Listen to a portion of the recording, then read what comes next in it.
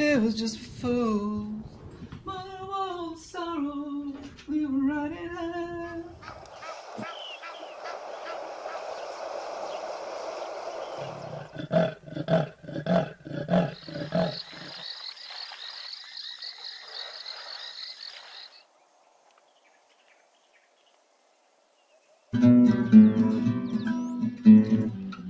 Some will kick us.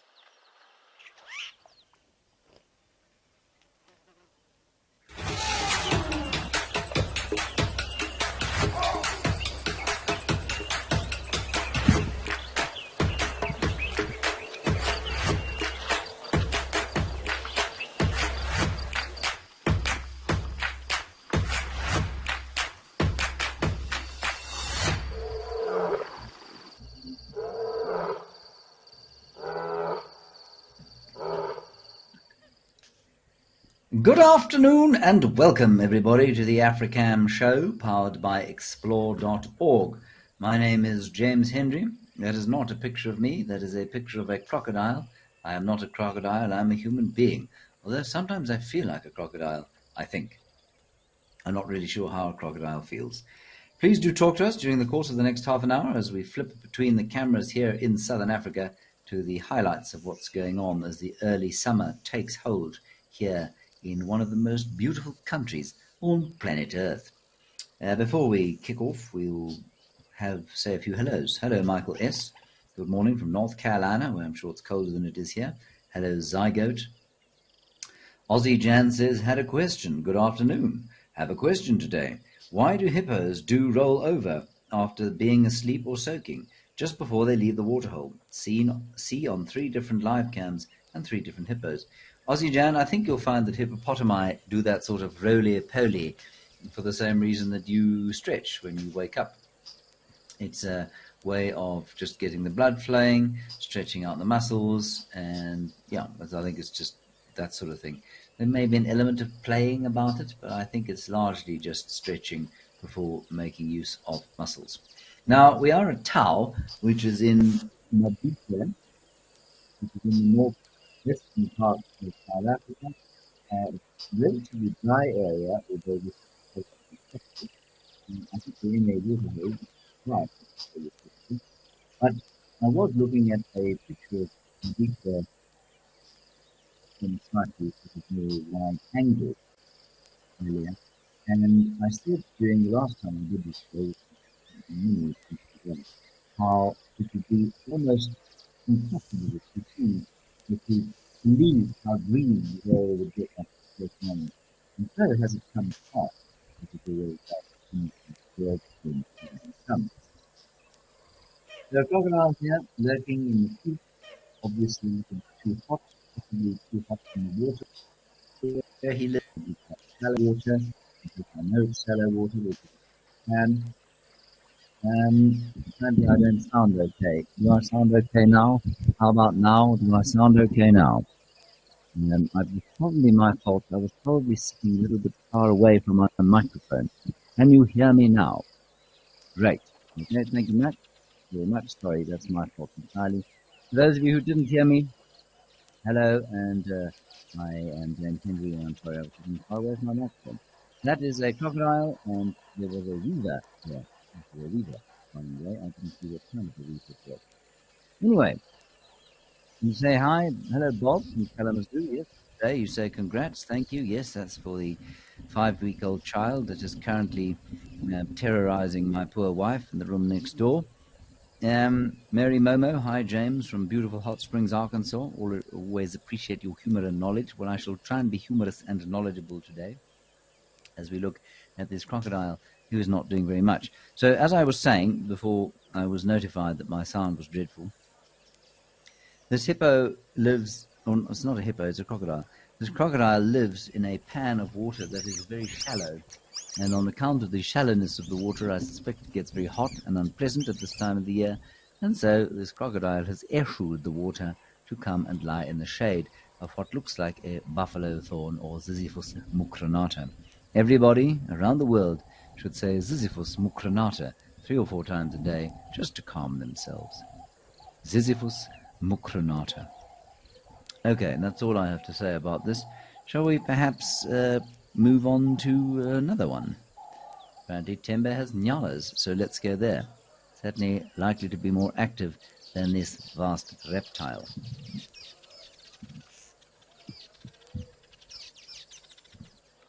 Oh, we're zooming out, and now we're at Tembe with the nyalas. Now Tembe, when I visited there when was that? It's been around September, I think. Yes, it was. About September. Tembe was very browny. There wasn't much green grass at all. In fact, there was none. This particular waterhole was smaller than it is now, and it was amazing. There was almost no grass anywhere near it.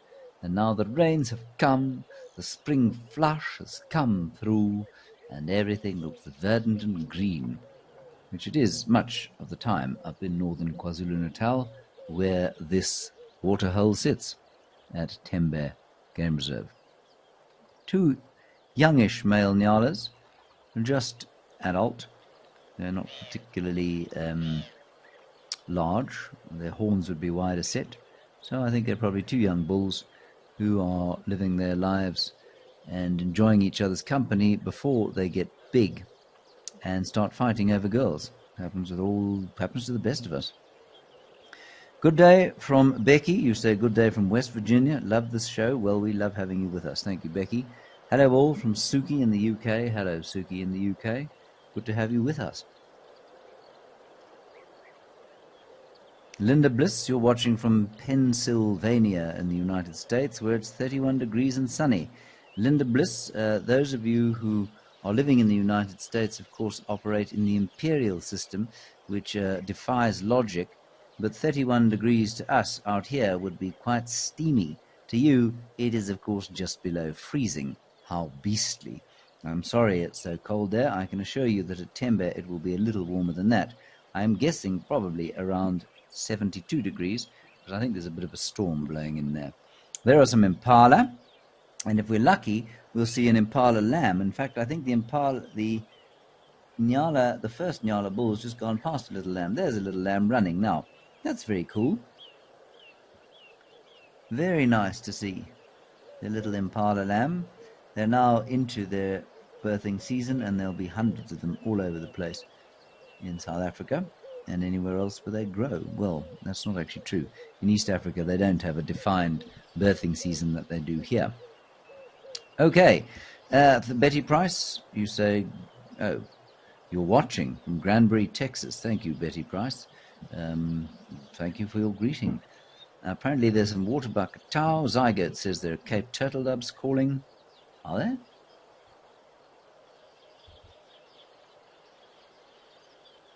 Can't hear any Cape turtle doves. I can hear a emerald spotted wood dove going doo, doo, doo, doo, doo, doo, doo, doo, doo. I think there's an elephant at Naledi Dam, so let's go there. Elephant, elephant, let's go to the elephant. I haven't seen an elephant for a while. There we go. There are two elephants at Naledi Dam, two bulls who are enjoying a drink. And if ever you wanted evidence that elephants do not enjoy muddy water when fresh water is available, there you have it. That is fresh water in the well, and it is dirty water in the pan that is fed by that well. So elephants really do like fresh water. You'll find something like a predator, like a leopard, which could easily get to the fresh water in that well, won't bother. They'll go straight to the dirty stuff. They don't really care. But elephants show a particular liking for clean water. They're also not particularly conserving of said water. Michael S., you say that croc is like my boss, just being lazy. Yes, Michael. Isn't it distressing to see such? Now, this is interesting interaction we're having here, where elephants put their trunks in each other's mouths. That is a form of greeting. I am glad that I do not have to put my nose in a friend's mouth in order to greet him or her. I'm sure that all of my friends are very glad that I don't put my nose in their mouths for greeting. Hello, Sabzada Faisal Atari from Pakistan. I hope that I'm saying your name correctly. Lovely to have you with us. Very nice to have you all the way from Pakistan here. We don't have many Pakistani viewers, which is so it's great to have you. Tell all your friends. And Shirley Swimmer, as we watch these elephants in the Lowveld, where it is probably at least, I would say, 32 degrees Celsius or so, so pushing 87 Fahrenheit. You say it's 36 in Oklahoma. Yes, Linda Bliss, 72 Fahrenheit sounds perfect. It is perfect. Good temperature up at Tembe.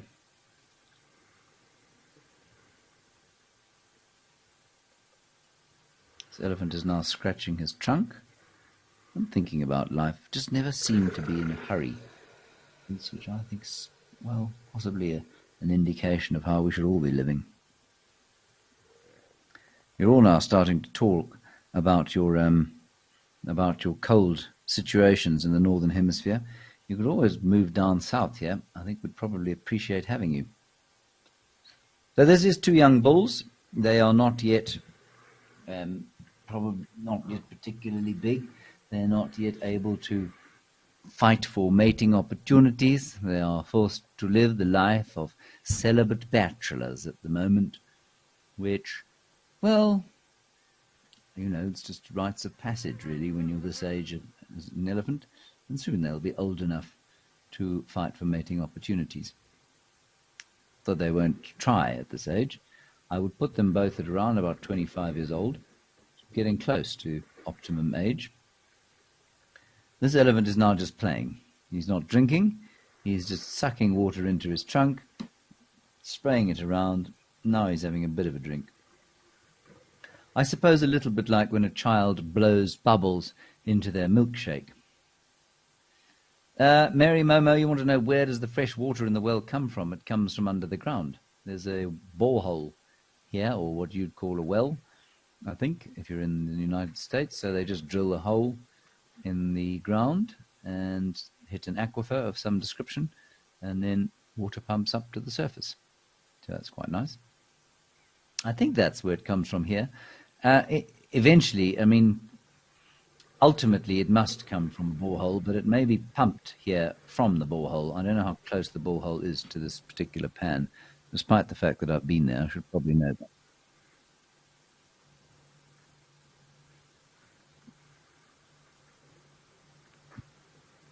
No, this elephant is not the owner of this well. I just want to suggest, because I feel there's a rough rub on it, and it didn't take a great deal before he managed to pop his thing over and take it. Teresa B, you say hello from Chile, Indiana. Yes, hello. Actually, hello, Jackie Gosline. Good morning from St. Augustine, Florida. I hope all is well with you in St. Augustine, Florida.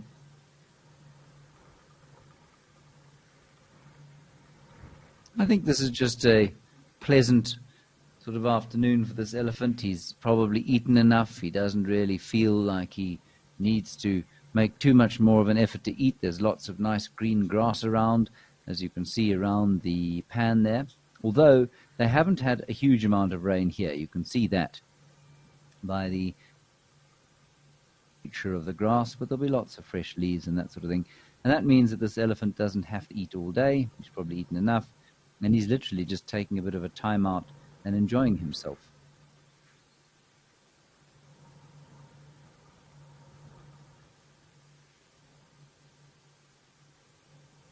Sadly, I'm not hearing a great number of birds. A lot of the migrating species are back. Oh, that is an artistic shot. Maybe let's move to another sighting. Perhaps let's go and have a look at what's going on at the Olifants River, shall we? Same reserve as this elephant is on, but just on the river. There we go. Oh, and we can hear the woodland kingfisher. Chip. Brrr, a herald of the summer. And look how full that river is. So there's been quite a lot of rain throughout the country over the course of this period. And by this period, I mean the sort of early summer. And the Olifants River is now very high, which is great. That's quite nice to see. It does mean that there's not going to be a huge amount going on there, I don't think, because, well, there aren't those little banks and things that animals might come and sit on. There's a Cape turtle dove calling. And I can't see what that little bird is there flipping about the surface. All right, we're going to head now to Tau, and we're going to have a look at some waterbucks.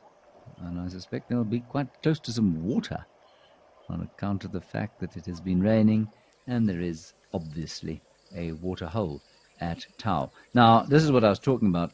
You see how green this area is. When I last did this show, about 4 or 5 weeks ago, this was a sort of almost desolate plain, rocky plain that looked like nothing on earth would ever grow there. But lots is growing there now. Not much grass, and that's not unusual. There's very little grass, quite a lot of pioneer vegetation, and that's because most of the grass gets eaten as soon as it comes up, and the area around these waterholes are often slightly overgrazed. And then there's some zebra, which is very nice to see at the background. Some zebra, just one zebra. And the rest are all waterbuck, enjoying the new flush. Goodness, there's huge action to all the cameras at the moment. Let's pop back to olifants, because there's a baboon and some hippopotamus. And I would like to see baboons, because baboons are always entertaining. Here we go. Oh, a hippo out the water, bush bucks, and one lonely baboon bottom right of your picture. Hello, baboon. I was shown a clip yesterday, I think it was in Chobe, of a baboon foraging on the side of the river like this, but not paying attention, not concentrating. And he was taken out by a crocodile. And it was at least 50 meters away from the water's edge. And the crocodile just snuck up slowly on this baboon and then took him out. And I was absolutely amazed. I'd never seen a crocodile strike so far from the water. Anyway, baboon is now gone, and we've got these bushbuck. Mona Lee Robinson, you say the bushbuck is pregnant. Well, your ability to discern the gravid or ungravid state of a bushbuck all the way from California is certainly better than mine. It's entirely possible that they're pregnant. Oh, sorry, that's not from you, Mona Lee. It's from Aidan in Cape Town, who says that the bushbuck is pregnant. Well, the same stands. Very impressive. I think he's probably right, actually. They do look quite pregnant. They look quite fat. And at this time of the year, you would expect them to be pregnant and possibly about to give birth. That's very cool. So maybe we'll have some little bushbucks around there fairly soon. Now, I would say this was unusual, having a hippopotamus out of the water at this time of the day. It's 4:15 in the afternoon. It's not winter. It's early summer. It's hot there. And why this hippo should be out of the water now and grazing, I'm not sure. I think hippos have got us fairly confounded in many respects as to their behavior, because it's not often obvious, it's often not obvious why they do the things that they do. Carol Parker, hello from Ohio. You're on early in my neck of the woods. Thank you for sharing all videos. I learned so much. I'm glad you learned from us. Thank you, Carol. Michael S., is it your rainy season now? Michael, yes, it's the rainy season here in summertime. In most of South Africa, there is a region that has a winter rainfall area and a sort of transitional region between the two.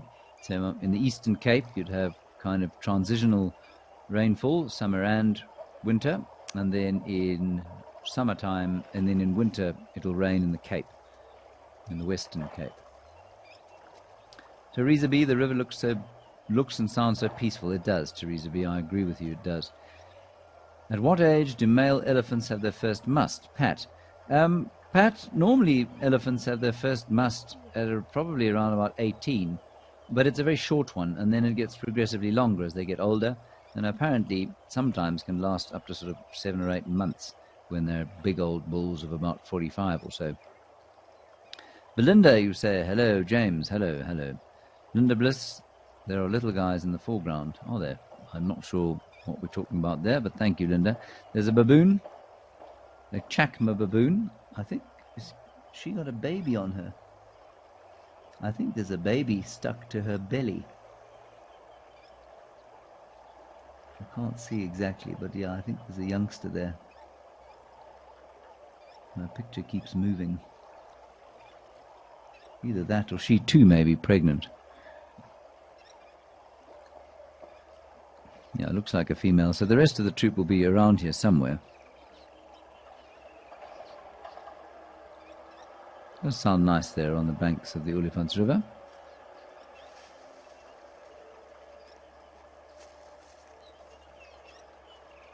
Cool. There's another baboon. That looks like a male. Some bushbucks. The 2 pregnant bushbucks.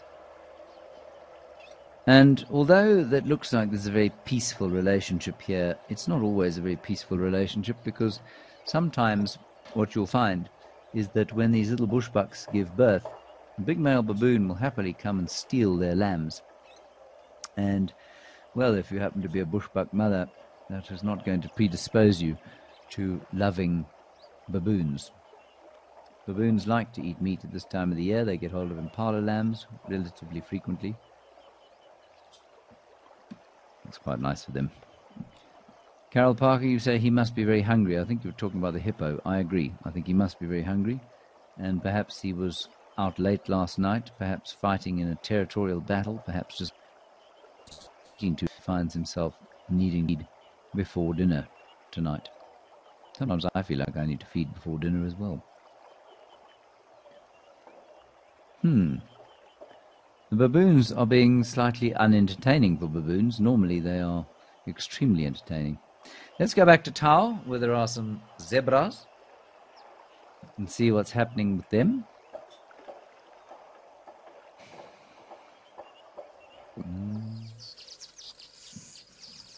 There are the zebras in the verdant green pastures of Madikwe Game Reserve. They're having a little gallop around. They will be enjoying this lovely green growth very much, I suspect. There's some weaver nests. And you can hear totally different birds from the birds that we've been hearing on the Olifants River.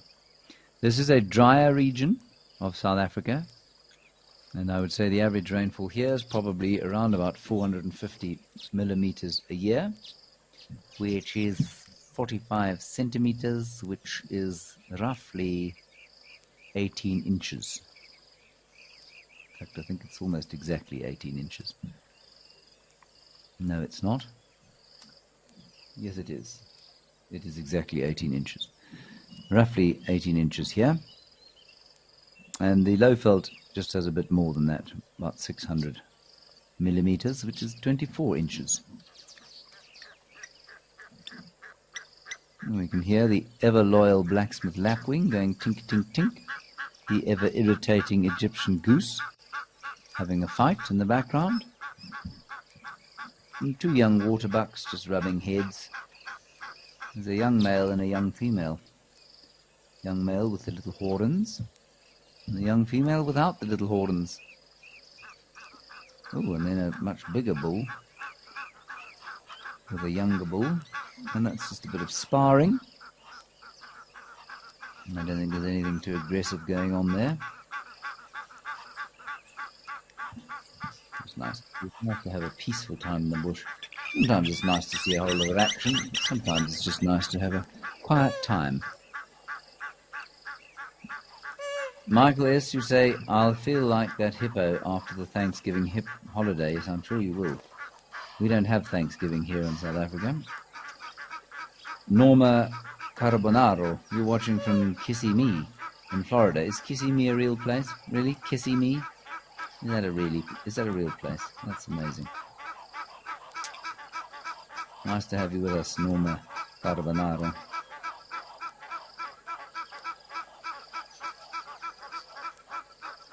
Can't hear anything for the Egyptian geese shouting the odds. Also a red-knobbed coot you can hear in the background going.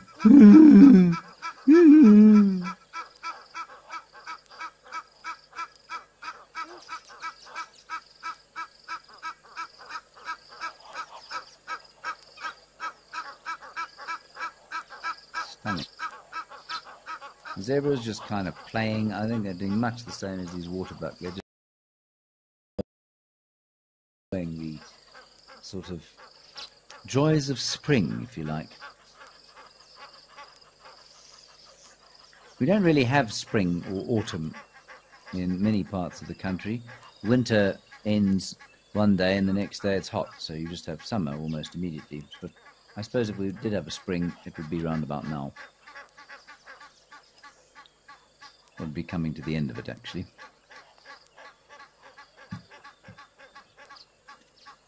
Certainly one of my favourite times of year, if not the favourite time of year for me. And not a lot of predatory action here, mainly, I suspect, because it's broad daylight and it's hot. And so the predators will be lying under bushes, and they may well visit this waterhole during the course of the night. But if you do keep an eye on these cameras often, or generally and all the time, you'll find that there are fewer and fewer animals visiting the waterholes, perhaps, and that's simply because it's so wet everywhere. So there are little pans and water sources everywhere now, and so animals don't have to come down to the concentrated water areas to drink all the time. Laura Reid, you said my description of the rainfall in Scotland. Yes, why my father lasted 4 years there before he returned to South Africa. The rainfall there was too much for him to handle. There are the Egyptian geese. You can see some white-faced whistling ducks there. That's nice to see.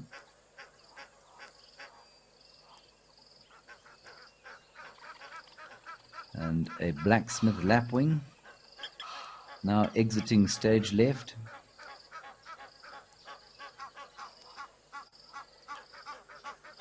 And the zebras seemingly unconcerned about the heat of this early summer's day.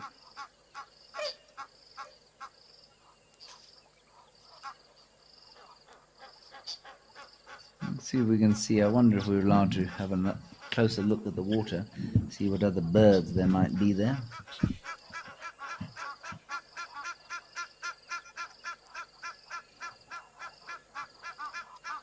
Let's have a look across the water. The Egyptian geese would shut up for 2 seconds. We might be able to hear something else. There was a red-knobbed coot. I saw one, but it's gone now.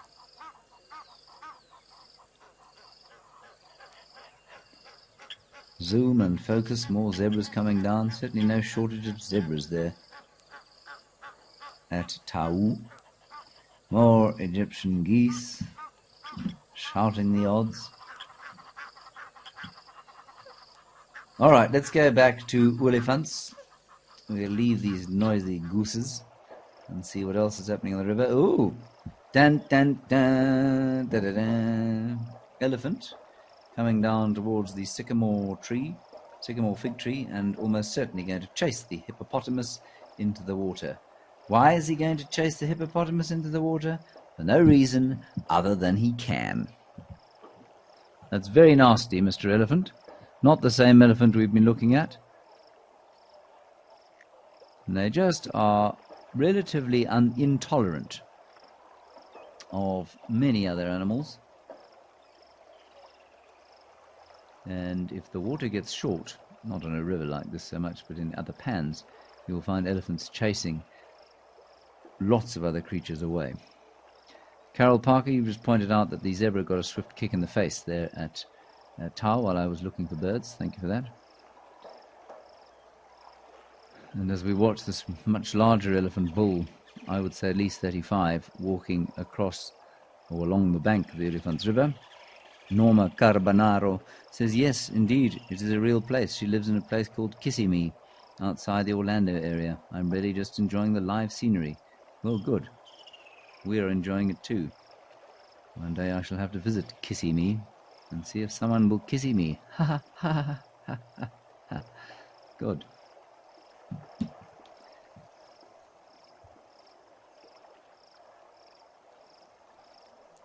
Very pleasant scenes as this elephant wanders along. Baboons feeding gently in the bushes. And on average, a very peaceful wilderness scene here. The kind of thing that draws people to nature because it takes out the stresses and strains that we inflict on ourselves with our lifestyles. You might be able to hear some human noise in the background. I think that's just a lodge close by. Oh, lovely sound of the woodland kingfisher there.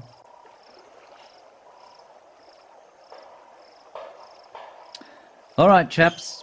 Thank you very much for joining us on the Africam Show, powered by Explore.org. It's been lovely to chat to you and lovely to see all the animals and scenery that we have here in the early summer around South Africa. Until next time, bye-bye.